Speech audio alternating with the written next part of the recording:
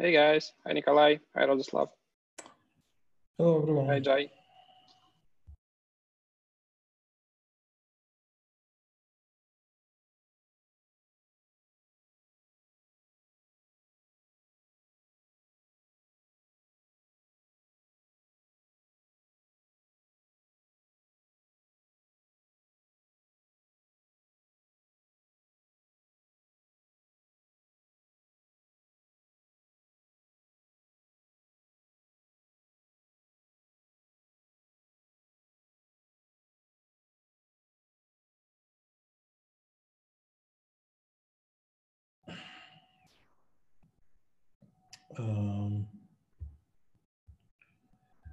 Hello everyone. I'm putting here the link to the meeting notes. I have kept some of the names here. I don't know if we are expecting anyone else.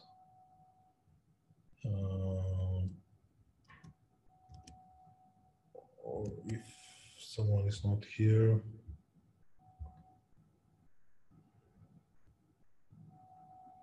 Okay, I will share my screen.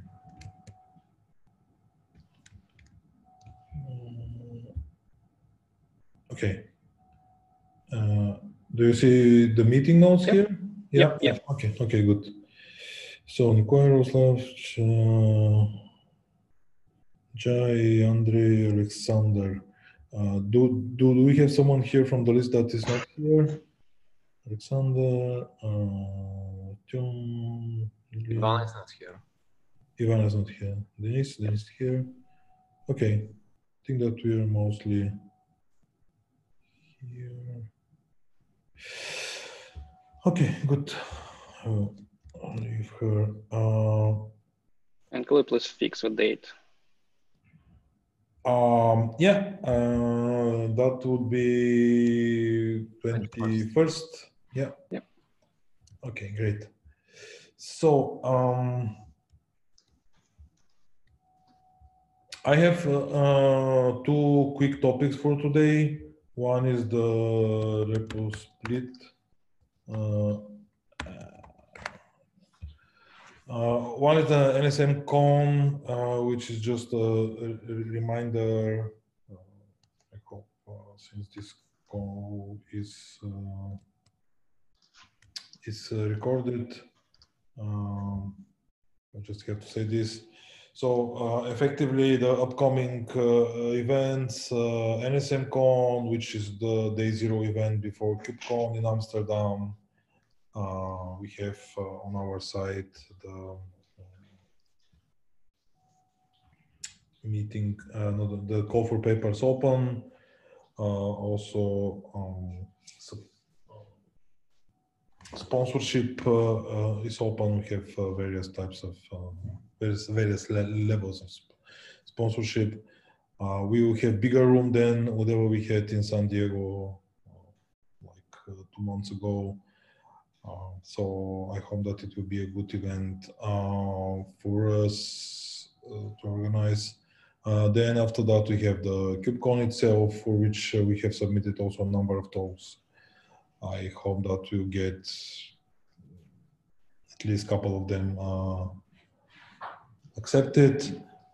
We also have our maintainers track, being a CNCF sandbox project. We are entitled to have this time only one talk, but still we're going to do this.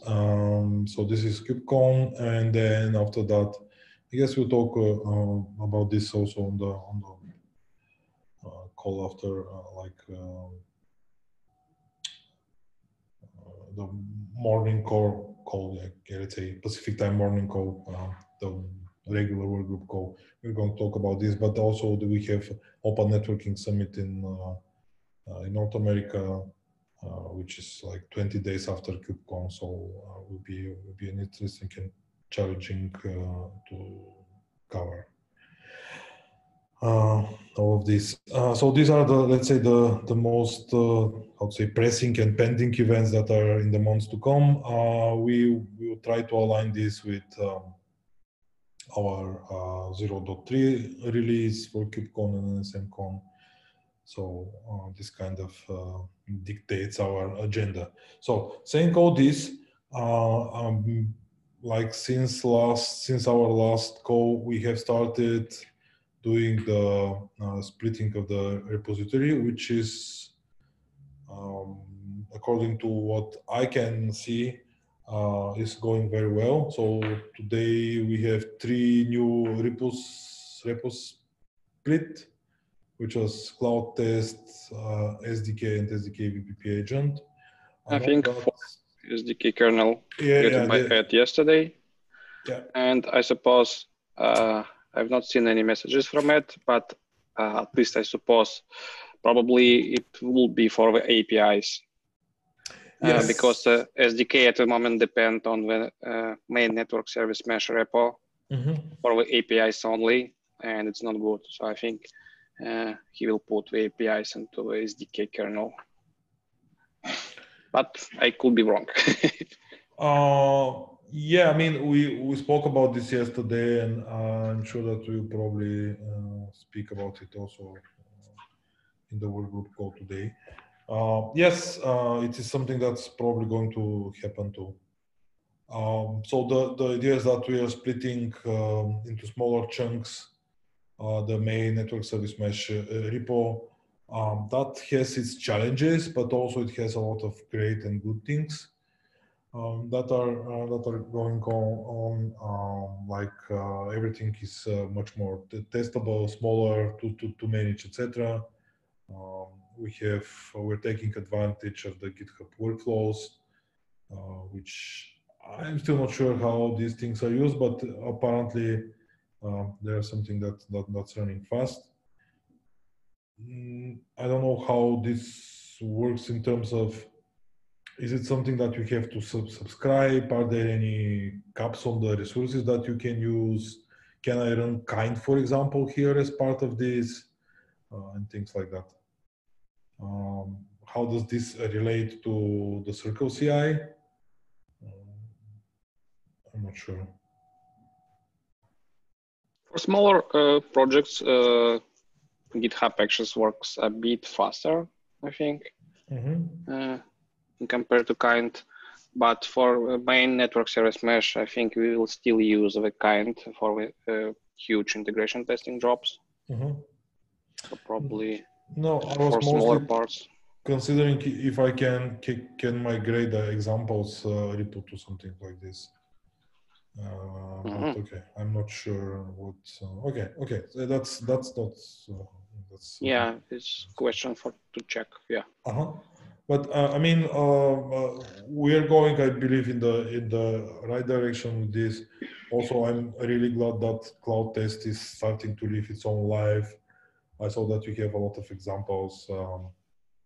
Not a lot, but few of them. Okay. Yeah. I mean, like the kind is here, and I guess that it's something that will allow people to start. Yeah. And we probably should start considering talking about Cloud Test. Okay, probably something that you can initiate. I don't know on what kind of forums or online formats. Maybe you can record a video and we can publish it on YouTube in our network service mesh channel or something like this. I mean, it's a good tool, and yeah, it deserves its own let's say promotion and be able to talk about it also. Okay. I wanted to do some minor work to it during this week, I think, just to do some cleanups, make the configuration file more clean, and so on. And we'll publish a 1.0 release for it and switch NSM to use 1.0. Yeah. I think the idea is something like this. Yeah. I know that we are using 0.1. Yeah. Just because some configs are changing state. So I would say that for the time being, Cloud Test is the first one of these repos that are used I'm not sure, like the SDK is still it kind of lives in both places. So for the time being, I think that this SDK is Yeah, actually it's an used. old SDK. Yeah, the new SDK does not contain all of this stuff yet.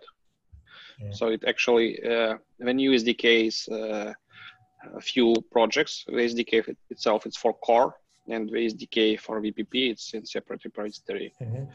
So it will be split into two parts, and it's a bit different SDK. Yeah. So it's similar, approach is similar, but the utility classes is a bit different. So other interesting thing that we have merged, and I think that it kind of created some problems, but this needs to be checked. I merged this Helm 3 kind of support, and I don't know. We already have a fix. It's in the pull request 2064. It's in progress now. It fixes the Helm NSM uninstall.sh script to fix it, to fix the master. So after rebuild will be finished, we'll just merge it, and I hope master will be green again. Okay. Then I'm not sure where this came from, but just vice versa in condition. I just change branches. I see. Yeah. Oh, okay, interesting. But then how was this passing before? Because I guess it's after rebase changes. Oh, okay. Probably, but I'm not sure. Okay, fine. Then if that's the case, then great. Okay, and I hope that at some point we are going to completely migrate to Helm 3. I'm not sure what the status there is, but at some point we will need to drop, but probably near the, like, I don't know, June, July, like in the middle of the year. Good. Okay. What else we want to say about these things? About I think one question you wanted to discuss with Artyom and with Radoslav. Artyom is working on WireGuard support at the moment and plan to do some changes to the kernel forwarder. So question is mostly for you, Nikolai and Radoslav. Do you have any upcoming work in the kernel forwarder, or we can just safely do some refactoring into it? Oh, I think you're safe to do it for the time being. Okay. So Artyom will do some refactoring to support more remote mechanisms into it more easily. So we will include you for review after he will complete his work. Okay. That's really great and interesting. I mean, I have seen a couple of talks about what was the project, Submariner or something? Artyom? I'm not sure.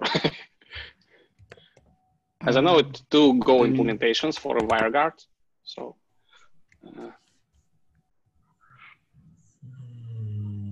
WireGuard have their own Go repository, so we can easily use it, their API.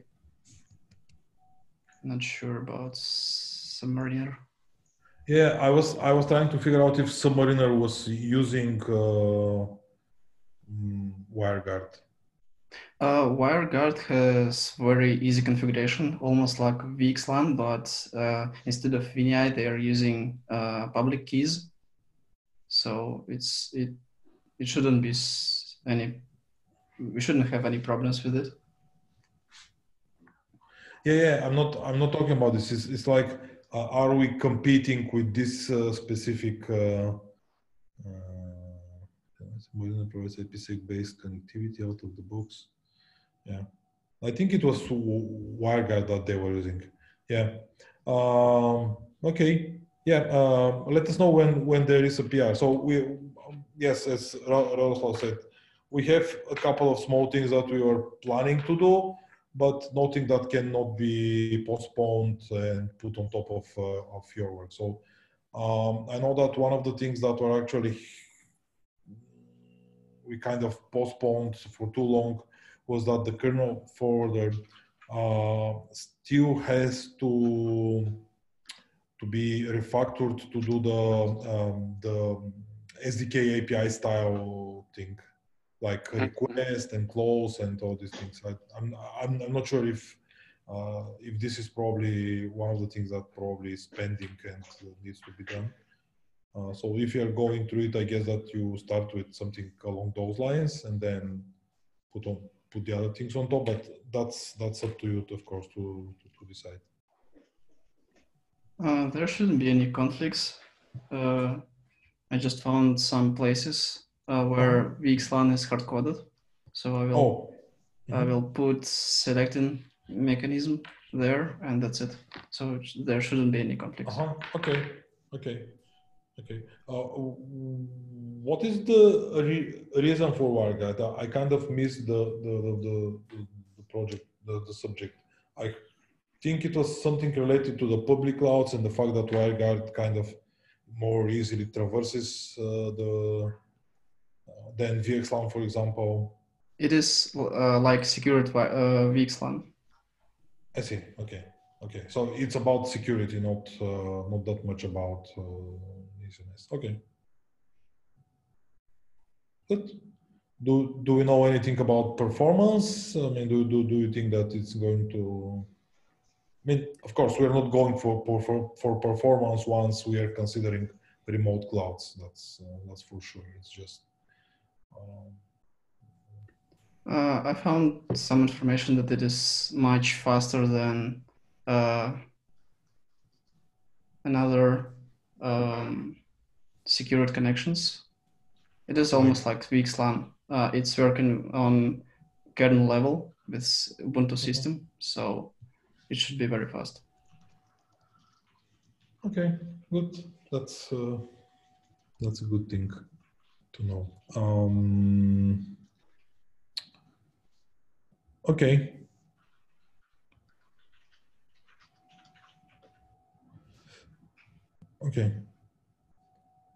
So, any questions, Jay? Do you have anything that you want to put on the table and discuss?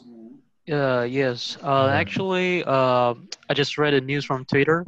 I think the call for paper is now open for KubeCon China 2020 now, I believe. Yeah. Frederick just posted that tweet.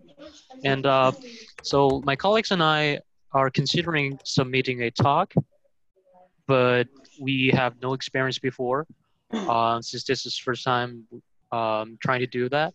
And I believe that many folks have done this more than once.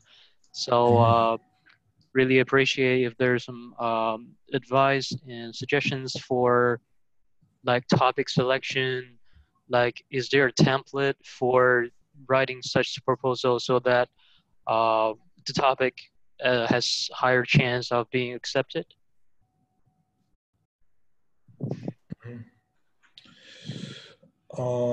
So I was on the program committee on the reviewer for the networking track for the KubeCon Europe. This was my first time here, so probably just limited experience. I know that Ed and Fred are much more experienced in this. Probably they can tell you more. But at least from my point of view, what was so one of the things that you should ensure is that the topic is kind of original. I mean, it can be a spin of something that someone else is talking already or you have talked about, but it shouldn't give the impression that it's something that you go everywhere and talk about and it's one and the same thing. Like Actually, that's one of the things. And then probably the other thing is try to be as explicit as possible about what you want to talk about. I know that sometimes people, when they submit talks, they try to leave the doors open so that they can do like last minute changes in whatever they talk about. But from the reviewer point of view, it's very hard to to judge if this talk is worth it if you read about some vague, statements like we are going to show examples, and it's like, okay, tell me what these examples are. I mean, if say in this specific case that we were talking about, we are showing to show examples of connecting multiple clouds using WireGuard on top of the NSM API. So that's a lot more specific than just saying inter-cloud connectivity, blah blah blah. And then it's, for me, it's like, okay, I don't know what this is about. Yep. If you see what I mean, that's like when I read the abstract, I should be able to kind of imagine the agenda of your talk. Like, I'm going to talk about these three topics. I see them; they're clearly connected. Also, I have seen people that want to talk about too many things in 35 minutes, and 35 minutes is not that much. I mean, take into account that having one question will diverge you for at least 5 minutes, maybe 7 or 8 even. And then 35 minutes is really limited. So a really focused scope, narrowed to very specific topics. It's really good if you talk about real life examples, something that's really coming from the reality, not some made up things like, yeah, theoretically we can do this and these things. That's interesting, but probably not what KubeCon is looking for. Sure. So is it true that the topic must be based on open source project?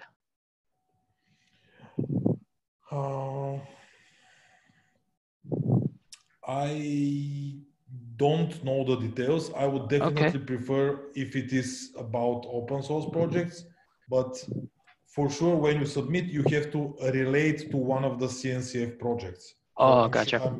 I am assuming that you have to say NSM. So for sure, you should say something like, we're building a solution on top of NSM, and we're going to share our experience with using it, participating in the community, or whatever you want to say there. But you should talk, like in the abstract, mostly about the open source nature of your proposal, and not focus on the whatever you did in your proprietary thing. Of course, during the talk you can mention and you can refer to whatever you did internally, but you should mostly focus on how the open source, how the community, how the framework, all these interactions, how did these things help you. Understand. So is it allowed to submit multiple topics, or just one topic for each proposal? I'm not sure what you refer. So you're I mean, like, for example, there are probably the committee. For example, if I would like to talk about NSM, I would probably talk about another open source CNCF project, and then it's. I think the question is for how long the talk is. Oh, so I mean, 35 minute. Oh, I mean, so what I mean is probably maybe it's going to two completely different topics areas. For example, one topic I would like to talk about network, another topic I would like to talk about security or whatever. So just this would be two different proposals. Okay. And at least for Europe, like you were restricted to submit, I think, 2. You should read the guidelines, sure. but there are restrictions. I don't think that they are going to accept more than 2, if not even 1. I know that the Shanghai one is really slim, like in terms of space, like room for having many parallel talks. So I doubt that they will accept more than 1 per speaker. But you should read the rules. There are sure rules. Here, I guess that they will tell you. Cool. Yep. Dates to remember, requirements, and then they tell you. Cool. Blah blah blah blah. So they tell you what you have to do. Yeah, that will be great. I will try to to join this year also. I'm in talks here with my managers. It's interesting because this year they have distributed it like we have KubeCon in the end of March, like in Europe, and then it's like 4 months later is it 4? Yes, 4 months later is the 3 or one in 4 months. China. Yeah. Yeah. So that's good because we have time to prepare from one to the other, and also there is time for the project to change, to evolve, to do some additional work, not just talk one and the same thing, conference after conference. So Sure. Thanks so much for the guide, and looking forward to meeting you again at KubeCon China. I hope so. Yeah. That's it. Thanks. Okay. Thank you. Okay, with this, do we have anything else that we want to discuss? I guess there are lots of things, but something that we can just fit. we have 3 minutes. Just one thing: the floating interdomain is still pending. So I think Artyom will do rebase on the latest today, and if it passes, I think we need to merge it today. Since we will do more refactoring if it's SDK and so on, having such huge pull requests would not be very good. Okay, let me just quickly check. Have I approved it already? Yes. Okay, I am in favor. Like, if you want to merge it, I mean, from my side, it's okay. So yeah, just rebase it and. Yeah, Artyom will rebase it, check if it passes, and we'll merge, I think, it today. Or wait for last time approval during today pull request meeting and merge it during the meeting. We never managed to find something like whatever the Kubernetes have. I know that they are maintaining their own bots, like to be able to rebase like the CI robot, and I know that they have something. Let me try to find something with more commands that probably can have an example of this.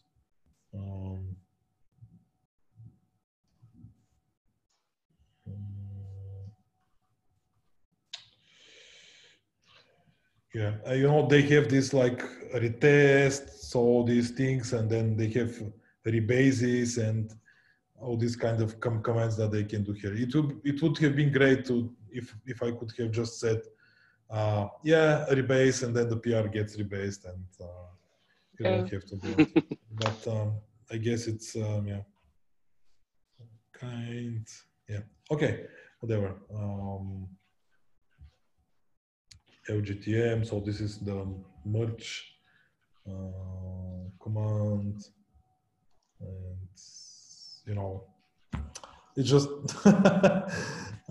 very advanced, but I guess that there is a team of people that are taking care of these things to be maintained on their own.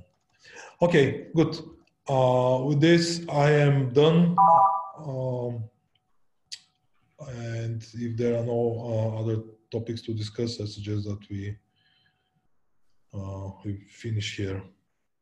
Yeah, see you in a few hours on my Okay, summit. thank you everyone. See you. Bye. Bye. Bye-bye. Bye-bye. Thank you.